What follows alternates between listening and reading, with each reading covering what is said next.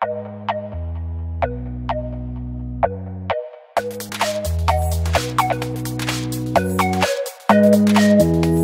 to OrientASIAN. In this episode of OrientASIAN, we will be talking about Chinese New Year. Now when I say that, people usually think of this.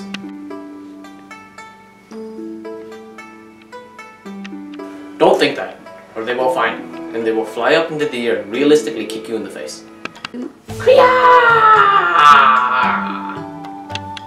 I don't even know where I am now. Where's script? Okay.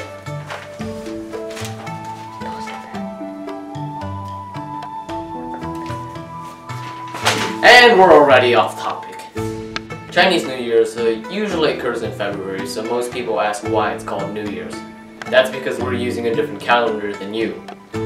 Chinese New Year is the new year of the lunar calendar, which is defined by the phases of the moon, so it's the first full moon of the new year, which this usually causes a lot of confusion among Chinese Americans.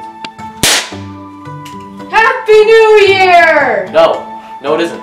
Anyway, Chinese New Year's is a festive holiday with fireworks, cake, and more cake. Anyway, the reason the color red is always there is because it's a sacred color for this holiday. Now, years ago, there's this evil dragon thing running around China on New Year's, killing people and eating lots of stuff. So they decided to get rid of it. So they tricked it into eating a lot of rice cakes, which were, really gloopy, so it glued its mouth shut, and then they chased it away with fireworks. Which is why fireworks in the color red are shown.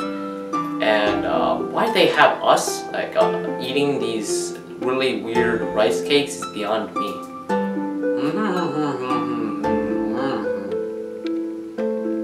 Let's see what others have to say about this sacred holiday. To me, it symbolizes a lot of stuff. I don't know. We get things called hongbao, and we use the money to buy. Chinese New Year is very fun. The color red is a very sacred color. Yes. I don't hold the supporting communism. Okay. Chinese New Year is not only a festival to celebrate the coming New Year, it is also a gathering party for the whole family, just like Christmas for Americans. Another name of the Chinese New Year is Spring Festival. The beginning of the Lunar New Year also marks the coming of spring in most areas of China, so it is also a festival to celebrate the spring. For students, Spring Festival is in the middle of the winter vacation. Companies also have a 1-week-long break for employees to go back to their hometown. Each year, hundreds of millions of people go back home to meet their families by trains, airplanes, buses, cars, and even motorcycles. This is called Chunyun. People will stick a Spring Festival couplets on both sides of the doors and a Chinese character Fu cut by or written on red paper on the door to hope for good luck in the new year. At Lunar New Year's Eve, family members gather around the dinner table and have a big meal. Kids don't get presents. Instead, they often receive a red envelope filled with money in it from the elders in the family. In Chinese New Year, people also light fireworks and set firecrackers to celebrate. 春节到了，特别好啊！那些鞭炮。Kyler, you need to speak it in English, please. 可是我不能。 Really?